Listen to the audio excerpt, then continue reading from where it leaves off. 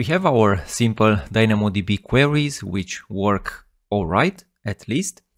But there's a small problem with our queries. As you can see, when we are retrieving something from our database, we are getting this a little strange formatting. We are getting our result wrapped inside an object which states also their types, and this looks a little unnatural.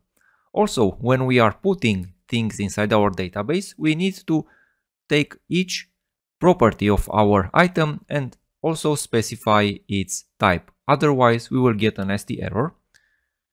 We will get an error that will say cannot read properties of undefined when we are making this query with DynamoDB. Well, there are two solutions with this small problem. This is called marshalling or unmarshalling. Well, the marshalling operation is the one that will add this kind of attribute type definitions to our object, and the unmarshalling operation will remove these attribute types right here. Well, as I said, there are two solutions to these problems. Both of them are part of the AWS SDK, so no worries, your bundle won't grow if you already have AWS SDK included in your bundle. Well, one solution is by using a library, the util-dynamodb library from the AWS SDK, and the other solution is by using the DynamoDB document client instead of DynamoDB client. In this lecture, I will show you both solutions. You can use whatever you like. Let's start with the first solution from the util-dynamodb library, and we will use these two functions, the marshal and unmarshal.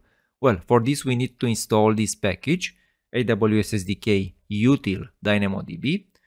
So I will go into my terminal and call npm install this library, AWS SDK util-dynamodb. And now that we have this library, we have access to those two functions, marshal and unmarshal. And let's see how we can use them inside our small project. If you remember, we have these get spaces queries where we do a get item or we do a scan operation. Let's see how we can handle the get item command because it is a little more simple. Well, here we are receiving the get item response, and then we are sending this get item response. Well, the solution is very simple. All we need to do is to call the unmarshal function. So here I'll say const unmarshaled item is unmarshal. And this is the one, this is the import that we want, unmarshal. And my spell checker extension doesn't know this word, that's too bad. I will just add it to my local dictionary. All right, we can call this unmarshal, and then we are sending this get response item. All right, and let's just now return this item instead of the marshaled one. And let's now run again our code. This is the one. If we make again the same query, now as you can see, our result looks a little more better. Those attribute types are removed. That's great. This unmarshal doesn't work very well with arrays, so there's not an function that handles array. This function only handles individual entries. So if we are returning multiple items, like for example, we are returning here in the get all command where we are doing a scan command and we are receiving multiple items, we have to do a little more work ourselves. But not to worry, there's no problem. Here I'll say const unmarshaled items is again our result. Items, well, if we have it, then we can call the map function, and again we can have an item and we can pass a callback which will just unmarshal this item. And basically this is it. this is how we can unmarshal multiple items, and now we can just return these unmarshaled items rather than our whole items. Well, this was one solution in which we can unmarshal the result. Another solution, let's also see how we can use the marshal function, and we can simply use this inside the post spaces where we are calling a put item command.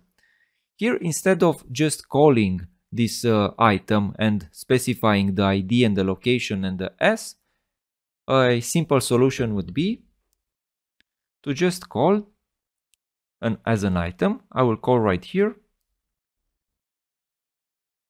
marshal and with our item like this, and this does what we did before in multiple lines of code. This marshal item will just take all the attributes of this item and add those attribute types. That's great. Let's now check the other solution that I presented at the beginning of this video, and that's by using the AWS document client library, not the DynamoDB simple client. We will use the DynamoDB document client. For this, we need to install this lib-dynamodb from AWS SDK.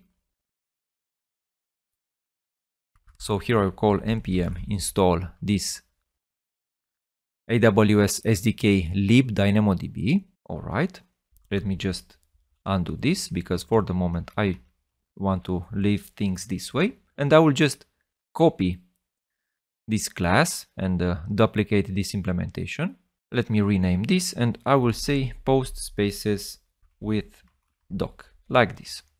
All right, let me just call here with doc, and what we can do now, we need this DynamoDB document client, and we need a client of this type. So here I'll say const ddb doc client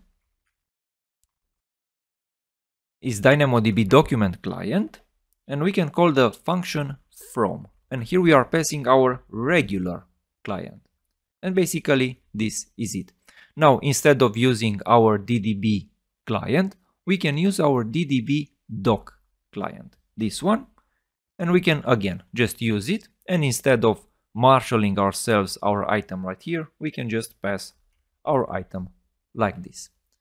Well, these were two solutions to the same problem. You saw we can use either the marshal and unmarshal functions from the AWS SDK util, or we can use this DynamoDB document client, and we can generate one from a regular client and write our queries as we did in the version 2 of the SDK.